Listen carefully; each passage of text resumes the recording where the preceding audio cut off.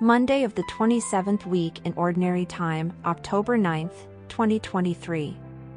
The Young Ambassadors for Christ Gospel Reflection. In today's Gospel passage, a scholar of the law tests Jesus by asking how to inherit eternal life. Jesus turns the question back to him, and the scholar correctly answers by quoting the commandment to love God and one's neighbor. Seeking to justify himself, he asks Jesus, "And who is my neighbor?"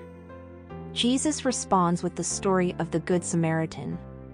A man is beaten and left for dead on the road. A priest and a Levite, both esteemed figures in society, pass him by without helping. However, a Samaritan, traditionally viewed with prejudice, stops to care for the wounded man. He binds his wounds, takes him to an inn, and provides for his care.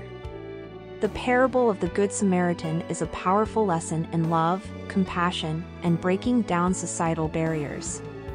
Jesus challenges us to redefine our understanding of who our neighbor is.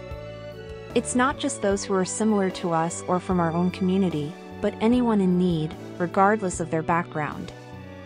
The actions of the Samaritan teach us that true love is shown through practical deeds, not just words or intentions. He doesn't merely sympathize, he takes concrete steps to help the wounded man. This challenges us to examine our own lives. Do we pass by those in need, or do we stop and help, regardless of who they are? The parable encourages us to let go of prejudices and preconceived notions about others. The Samaritan's example teaches us that goodness can be found in unexpected places and people. It's a call to look beyond stereotypes and see the inherent worth and dignity in every human being. Christ is the only answer, always and forever.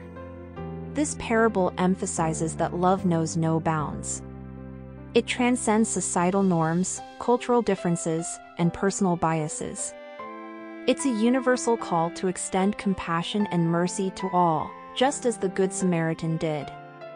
Have a great week ahead, everyone.